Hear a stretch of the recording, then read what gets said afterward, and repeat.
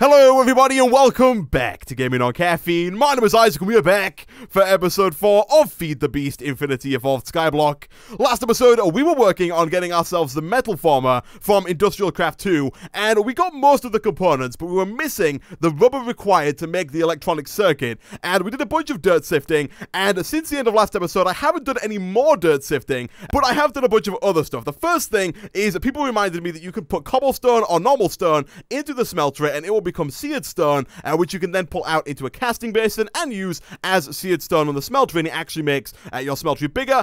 I like this because it means you can make the smeltery a lot bigger, a lot quicker. I dislike this because I'm not really a fan of using two different textures for the smeltery here, but it does work and it's made smelting stuff up a lot easier since the end of last episode. I have done a ton of gravel and dust sifting to get a bunch more diamonds, a bunch more redstone, and overall just a bunch more materials over here in this chest. Now I've probably done like a few stacks of compressed gravel and a few stacks of compressed dust, and there were a bunch of comments on the last video about how we could get more dirt. Now a bunch of people, like loads of people, told me to use shears, and shears do not work.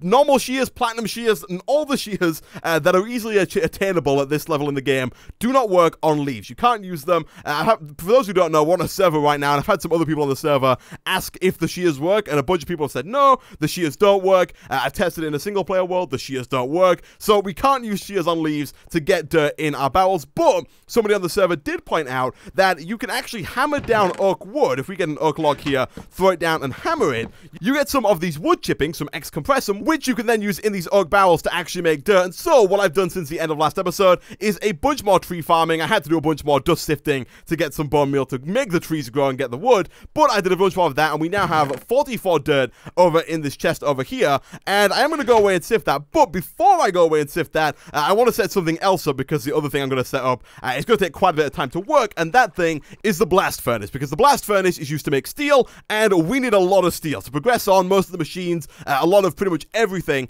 requires steel as we move further on into the game, so we need to set up a blast furnace early and start getting some steel being made. So there are 3 different ways to make a blast furnace here. All of them require hardened clay and sand, so I did start smelting up a little bit of hardened clay before the episode started, and it looks like we're just a little bit short on fuel to actually make that work. 36 is the number that we're going to need. There were 3 different ways to make it. You can make it with a ball of glue, with an ender pearl, or with TNT. I'm going to make it with TNT because we don't have any ender pearls, and I don't know of an easy way for us to get balls of glue. If you're not playing on the Skyblock version, if you're playing on the normal version, you can actually just put horses into a smeltery, and that will make glue. However, it does not work because we don't have any horses here or no way to spawn horses, and so what we're going to do instead is we're going to use all of this gunpowder that we got from sifting dust, combine it up with all of this sand that I made before the episode, all this stuff over here, as well as all of this hardened clay, and it should be fairly easy for us to actually do this. So, let's go ahead and first of all craft up 9 of these. We need 9 of these to make this work, because we need a total of 36 of these blast brick in order to make the blast furnace. So, if we go ahead and do something like that,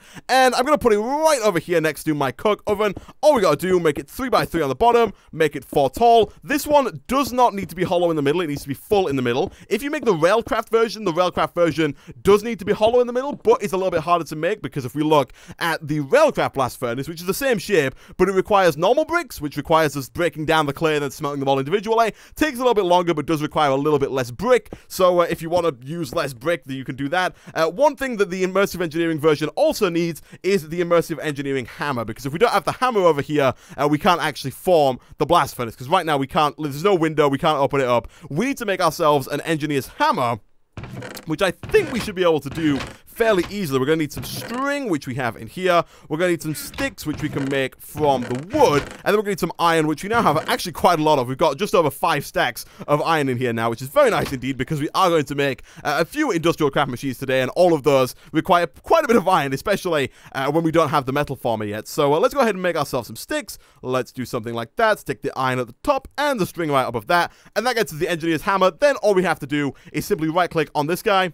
Boom, and it becomes a blast furnace. Nice. So now, basically what this does is this turns iron into steel. Much like with the coal oven, where this turns coal into coal coke, it takes a long time. If we look up the recipe for a steel ingot over here, and we look at the immersive engineering recipe, which is this one right here, you could see that it takes 1,200 ticks in order to turn an iron ingot into a steel ingot, which means it's going to take about a minute to turn every single ingot of iron into an ingot of steel, which is why I want to get this thing up and running before we start sifting the dirt, so that it's actually working and starting to make steel. Whilst we do that, you can use two different types of fuel. You can either use coal coke or you can use charcoal. You can't use normal coal. I'm not quite sure why, but you can't, and it's kind of annoying because we have quite a bit of coal. But for now, we're going to use coal coke. I did make some more of this between episodes, mostly to get some more creosote, but using coal coke for the blast furnace does also work quite nicely.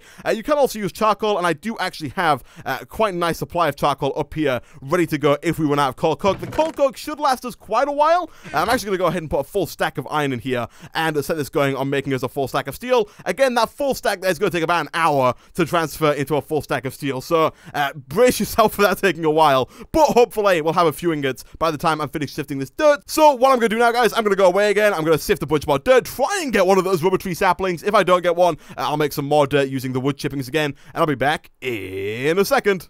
And a little while later, it took about half of the stack of dirt, but we now have a rubber tree seed from Ex Nihilo, which I'm assuming, if we right-click onto a piece of dirt, actually becomes a rubber sapling from Industrial Craft 2. So what I'm going to do here is I'm going to clear out these trees real quick, get this thing grown. I'm fairly certain that we can use normal bone meal on this, so let's grab some of that. I don't think it's going to grow. Oh, it did grow. Wow. I'm going to try and get some more rubber tree seeds from this thing as well, because I don't know if we actually get more rubber tree saplings from cutting this thing down. I'm assuming we do.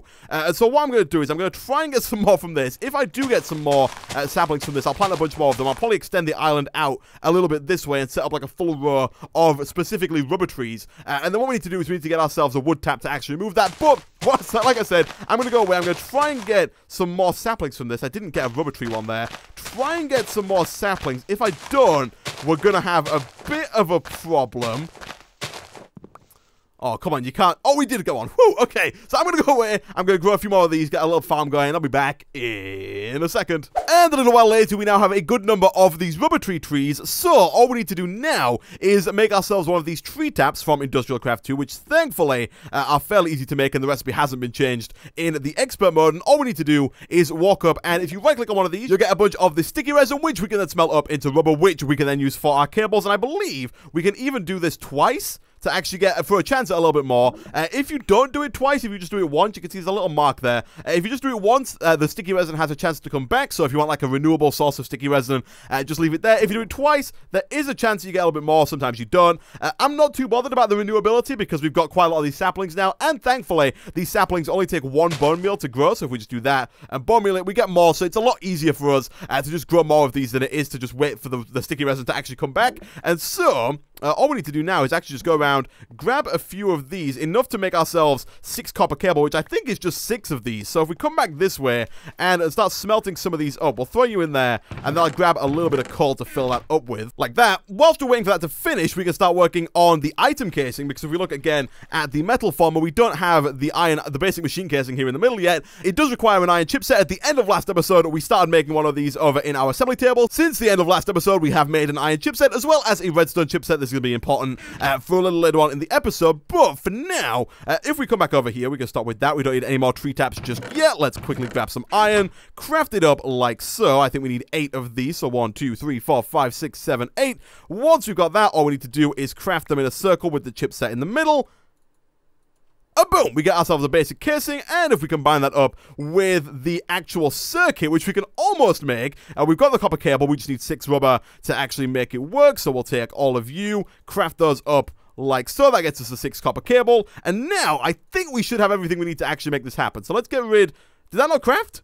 I'm fairly certain we had the casing in our hands, but I will craft that again. All we need now is the chipset, which needs 1 more iron plate and 2 redstone, so let's quickly whip up 1 more of those. Grab 1 redstone from our now over almost 2 stacks of redstone in here. Actually, I'll take a full 58 there.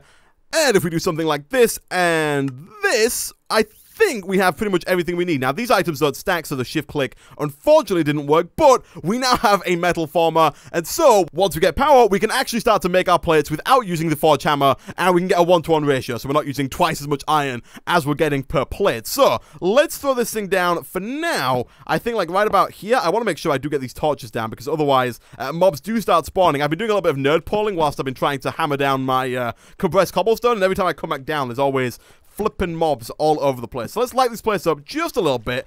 Throw some down over there. That looks fine. Hopefully they won't spawn over there. But what we need to do now is we need to power this thing, because Industrial Craft 2 machines, of course, run on EU, not Redstone Flux, so we can't use these hobbyist steam engines to power the metal former. Instead, we're going to have to make a generator of some kind from Industrial Craft 2. I'm just going to make the simple, basic generator, and all it needs for this is some iron plates, an iron furnace, which is more iron plates than a normal furnace, as well as an RE battery, which is made using an insulated tin cable, some tin item casing, and some electrotine, which I think we have. How do you get electrotine? We get electrotine through sifting sand. We should have some. We have 4, which I think is more than enough because we only need 2 for the 1 RE battery. We haven't sifted through that much sand at all, really. I did set this guy off sifting some sand, so we have 2 more over there. But really, I've been sifting gravel for the diamonds and then dust for the bone meal and the redstone. And sand doesn't really have anything that I'm after right now. It has the Certus quartz, so once we move into the super late game applied energistics, we're going to need that. But for now, we really don't need it. So we need 5 of these for the furnace, and then we need 3 more for the actual generator itself. We're then, of course, going to need a lot of cobblestone to make this work. We need, like, what, 8 blocks of compressed cobblestone, which is just more than a stack. So let me go ahead and make another one of those. We can then take this and make ourselves a furnace, and then we can craft that up like so with our iron plates like that. Get ourselves the iron furnace, and now all we are missing is the RE battery. So let's come back over here, grab ourselves some tin. I'm not quite sure why the tin's brown in this. I'm so used to the tin being white in the Sphax texture pack, but let's take that. Let's do this and this.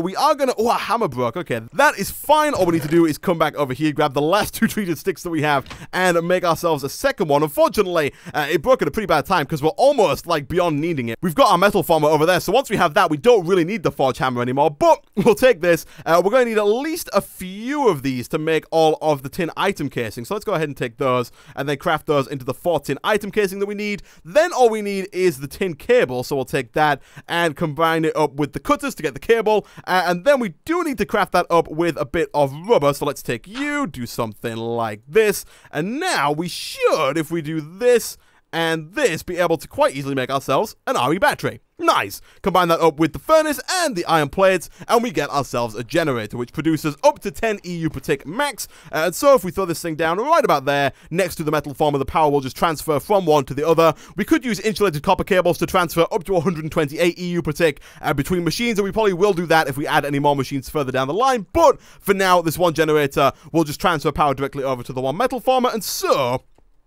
what we can do is we can put any kind of fuel in that we want. I'm going to put some of our coal into this thing. It's going to start producing fuel, and the red arrow over here on the metal farmer is going to start to charge up. Now that that's done, I want to start working on a second form of power. I want to start working on some better power, because right now, we've got these 2 hobbyist steam engines, which are doing okay. They produce together like 32 RF per tick, because they kind of do like 16 a tick at max speed. I haven't quite got them up to 20. I'm not quite sure if that just takes too long or what, but I haven't got them up to 20. So together, these things are producing about 32 RF per tick, and that's not a whole lot. That's actually a really small amount of redstone flux per tick. And also, we can actually start to transfer redstone flux to EU using some immersive engineering cables. And so the next thing that I'm going to make is the water wheel. You're probably familiar with the water wheel if you've ever played with immersive engineering before. It's this guy over here, and to make it, we need a bunch of water wheel segments as well as a shaft. And to make the shaft, you need a metal former, which is why I needed to get some power up and running before we could make this. And so what we're going to do is we're going to make 3 of these water wheels, because you can have up to 3 of these next to each other to actually make the one multi-block water wheel. And to make that, we're going to need 3 shafts. That's 3 blocks of iron inside this thing over here. Thankfully, we still do have a lot of iron, even though we've used a stack for the steel and quite a bit for the metal former and the generator. So let's go ahead and do something like that. Let's grab 1, 2, 3 of those and put them in here. We want to make sure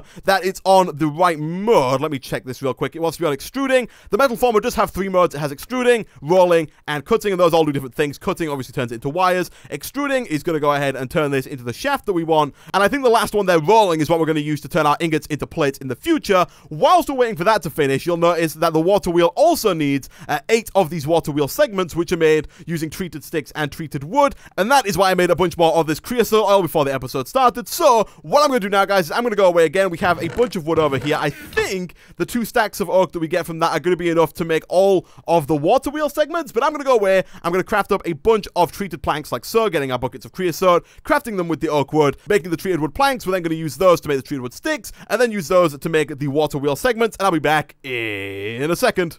Okay, and a little while later, now that we have 24 water wheel segments, enough to make 3 water wheels, we can come back over to our metal farmer, which is now done with all 3 of its shafts. So, if we do something like this, we can get ourselves 3 water wheels. Nice. Now, the way that these work, first of all, they're going to need like a bunch more space than these already have. And I don't know why it keeps putting these on the bottom block. It's really annoying because I really don't want them there on that bottom half. But basically, this is a multi-block structure that produces renewable energy via the moving of this water wheel. And basically, all you have to do is have water flow over that water wheel and it will start to spin and produce power. Now, it's not quite as simple as just putting this thing down. We do need to make ourselves, I think it's called a dynamo. Let me quickly check immersive engineering over here because I know what it looks like. We need this guy, the kinetic dynamo, in order to transfer that power from the water wheel into actual redstone flux per tick. And so we're going to have to make one of these as well. And this is where things get a little bit tricky.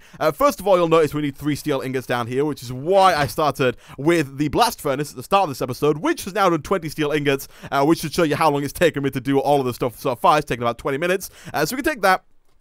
And that's going to allow us to create the dynamo. We also need an MV capacitor, which requires 3 iron, 2 electrum ingots, which is some gold and some silver in the furnace, a lead ingot, 2 treated wooden planks, which we still have, and a block of redstone, as well as this electrum wire coil, which requires an iron ingot, as well as a bunch of MV wire coil, which is made using electrum and some treated wooden sticks. So, what we're going to do real quick is we're going to stick a bunch of gold and a bunch of silver into the smeltery real quick. We'll do 15 of each. That's going to get us 30 ingots worth of electrum. Is that going to be enough? Maybe. We need 8 of these. Each one of those you get 2 for, so we need 4 times. We need 16 for the electrum wire, and then we need 17, 18. So yeah, that's going to be more than enough. I think we can actually probably get away with just putting 9 of each in, but I'm going to do 10 just to be safe. Let's put 10 of each of those into the smelt tray, smelt those up into some electrum. They shouldn't conflict with the seared stone or the blood, so we'll leave those running over there. We should have enough lava to make that work as well. And basically what I'm going to do whilst I wait for that to finish is, first of all, extend this platform out a little bit, and then set up the casing for where the water wheel is going to go, because you want to have water flowing all the way around the water wheel, and you want to, preferably, I like, to not have the water flowing everywhere. And so what I'm going to do is I'm going to go away, I'm going to build this thing, and I'm going to talk you through how it works after it's done. Okay, so a little while later, now that the electrum has finished smelting up and we can craft that up into ingots, we have a frame that looks like this. And basically what we're going to do is we're going to put our 3 water wheels down here, here, and here, and we're going to have the water flow from the top, round down the front here, and then back underneath the water wheel, because we want to get as much surface area as we possibly can on this water wheel. So, let me do a bit of a nerd pull here. Actually, let me first of all get some water here, because you're going to have to set up like another 3x3, 3x1 unlimited water source at the top of this thing, and I probably will change the material at some point to make this look a little bit nicer. I'll probably use like oak logs instead or something, but for now what we want to do is we want to have this flow along this way. So that is one too far forward, and so what we want to do is bring this in just a little bit, because we don't want it to flow down the back there. We only want it to flow forward. So I'm going to have to bring this in just a little bit, like this. If we take the wood and put it down right about there, this should now only flow forward. So we want it to go there. You can see that started to move a little bit. It's flowing the wrong way, but we want it to go round like this, down. We do want to make sure it doesn't flow out, so I want to make sure I put something like there, and I think if I stop this at the source, it shouldn't come back. Oh, it totally does come back. Okay, now ignore what I just said. It was completely wrong, apparently. Let's stop that flowing. I think that one shouldn't come back. Yeah, okay, that doesn't come back. So we want it to flow like that. I'm going to have to put down some torches again, because these are flowing all over the place. And then we just need to do the same thing on the other side to create a bit of a water source here. Actually, I don't think that works. I think I have to put 2 of these, like all 3 of them down, because I don't think it actually creates an unlimited water source, because the water only flows forward. Yeah, it doesn't at all. Okay, cool. Let's go ahead and break this so I can nerd pull back up in a second. And I'm only using dirt here for the nerd pull because it's the easiest thing to break with my hands. We should probably get a shovel at some point. And actually, now that we've got like a smeltery, probably some better tools as well, because we're still using just the default flint stuff, and it's a bit of a pain. But if we come back over here, we can nerd pull up once again and get that 3rd water wheel up and running just by doing something like that. And now they should all start flowing. The whole thing should go all the way around. We are going to have, I think, a bit of an overflow here on that side, but that's fine. The water is going all the way down, back, and round to the bottom a little bit, and this should now produce power if we hook it up to this kinetic dynamo. So, let's come back over to our crafting table and see if we have what it takes to make this thing. So for this, we're first going to need the steel, which we've got. The electron wire coils should be fairly easy. We have 8 treated wooden sticks, so making that should be completely fine. fine. We got all 8 there. Craft that up around a single piece of iron, like so. That gets us the electron wire coil, super easy to do. I know for a fact we're going to need at least 1, possibly 2 blocks of redstone. So I'll go ahead and craft 1 up for now. I know we need 1 for this, which also requires 1 lead ingot, which I know for a fact we have in here. Let's take 1 of those, and I think that should be enough to craft up this guy, at which point I think we then have enough to craft this. We just need some copper ingots to finish that up there. So let's take both of those. Is that copper or is that bronze? That is neither, because I was clicking on the wrong thing. It's redstone. There we go. We got ourselves a kinetic dynamo. Nice. Now, unfortunately, the way this works is we have to break this water wheel in order to get it up and running, because I think the way that this actually works is we need to have, we need to put the water wheels onto the kinetic dynamo. So it's going to be a bit of a pain here. We're going to have to break these water wheels, and the water's just going to come flowing down. But let's get rid of this, and this, making sure not to lose any of our water wheels on the way, and also not to drown. We're then going to replace this block here with a kinetic dynamo. You got to be careful which way you face it. You want to make sure you put it down facing inwards like that, so that the copper bit on that side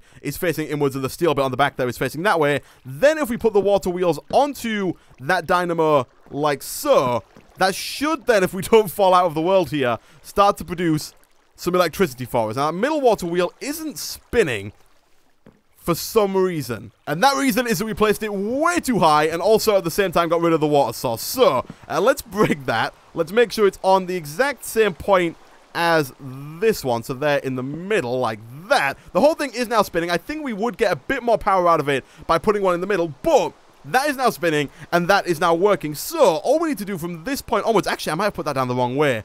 I'm not too sure. I think that's down the right way, but don't quote me on that until we've tested it in a second. So that's up and running. Let's see about transferring that power to something else. So if we use immersive engineering's form of power transportation, which uses these wire connectors and then some wire, we can actually connect redstone flux power, which is this thing over here, up to Industrial Craft 2 machine. So we can use the power generated by the water wheel here to power both our redstone flux machines, so all this stuff down here, as well as our Industrial Craft 2 machines. The only reason I made the generator was so we could get the metal former going early on and then start to actually make the water wheel components. So let's go back over here. We're gonna need some more of that hardened clay, so let me take some clay out of there and start smelting that up in here. I'll put like 12 in there for now. That's more than enough to make our first set of LV wire connectors, which is some copper ingots and some hardened clay. And then to go along with that, we're going to use some LV wire coils, which are made using copper ingots and some more treated sticks. Thankfully, again, we still have some more treated sticks as well as some more treated wood. So if we grab some of that, do something like this with those in the middle, that's going to get us a bunch of wire. We probably don't need all that much to start with here because the wire does actually go quite far, and we're going to be able to use this to hook all of these up fairly easily. So let me quickly turn rain sounds off because those are real annoying. Let's wait for the fourth one of these to smelt up, and once that's done, we can grab it, we can come back over to our crafting table, we can go boom, boom, boom, boom, throw the copper down the middle, get ourselves the wire connectors, and now I think all we need to do here is put one wire connector on the power source, so the kinetic dynamo in this case, and then another one on the output source. So for example, let's say we put it on the autosave, because right now this guy's getting no power. He is full on power. Let's see about, also by the way, you can put food into this thing, apparently, to make him run faster as well. Let's see about putting something in here. Let's grab a little bit more sand, just to start to drain the power a little bit, and test if my little setup here is going to actually work and produce power. So let's put you in there. That's going to start to sift, and it's going to start to lower the power. So the power is currently going down. If we put one of these on top here, and then connect this up from here to here, like so, you can see use one of our coils there, and now we look inside, it's actually gaining power. So it's now using less power than the water wheel is producing, which is fantastic. And then we can do the same thing over here. We can put one there. We can do something like this. And this, that's going to use the second one, but now we don't need to bother putting all of our coal into the heat generator there because it's going to use the power from the water wheel instead of using the power from the generator right there. And then finally, I think, if I'm not mistaken, that we should be able to maybe do something like this. I'm actually not at all certain if this works, but we're about to find out. I'm going to break this because we don't really need this anymore. Don't worry, this unlimited water source and the fluid transfer node is not going to go to waste. There's no redstone flux in that. I'll break it later. But for now, let's see about putting some redstone in here and making another redstone chipset. It looks, see, that's it has a 10,000 out of 10,000, but this is, oh, it's doing something. Power is going down, but power is not going up, so it might not work directly on there, or I might have put it in the wrong place. I'm not sure if we get the coil back for that. We do. Let me try real quick putting it... Can I put it like there? I can't. So what we might have to do for this is these guys might require some form of flux duct. And what we should probably do, just as good practice, is set up some kind of energy cell to start to store the energy that's being made by the water wheel there so we can use it later on down the line. And we should also make ourselves some leadstone flux ducts to start to power those lasers, because the lasers and the assembly table are used for a bunch of stuff within this mod pack as well. So... we type in leadstone, and we can start by making ourselves a leadstone energy cell here, and that's going to require an electric circuit, 4 lead, 2 tin electron tubes, a normal leadstone energy cell, which is some glass, lead, and redstone, which is actually fairly easy to make. I think we still have some glass lying around in one of these chests. We do, and we have just enough as well. So let's take that, let's put you in the middle, I think. I think lead goes in the corners.